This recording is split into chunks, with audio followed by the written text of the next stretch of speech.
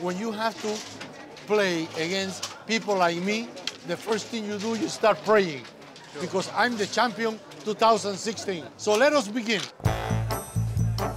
Cubans have been playing dominoes here for 35 years. We playing as a team? Yes. Is this the national game of Cuba? Yes.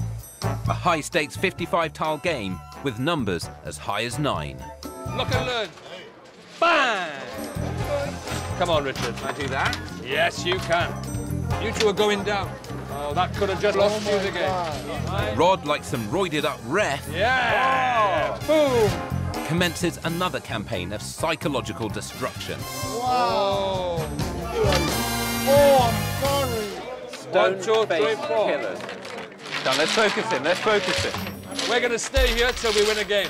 We're staying till we win. Humbled but angrier than ever, we rollick on with round 2.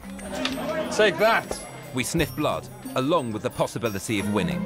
Come on, Rich, we can win this. I get it. I mean, You got it? You clicked in? this is the best time I've ever had. This is where I belong. You ready for this? I was getting, High five. I was getting goosebumps. Bang! Bang, bang, bang, bang. Victory is ours, and we accept it with understated grace.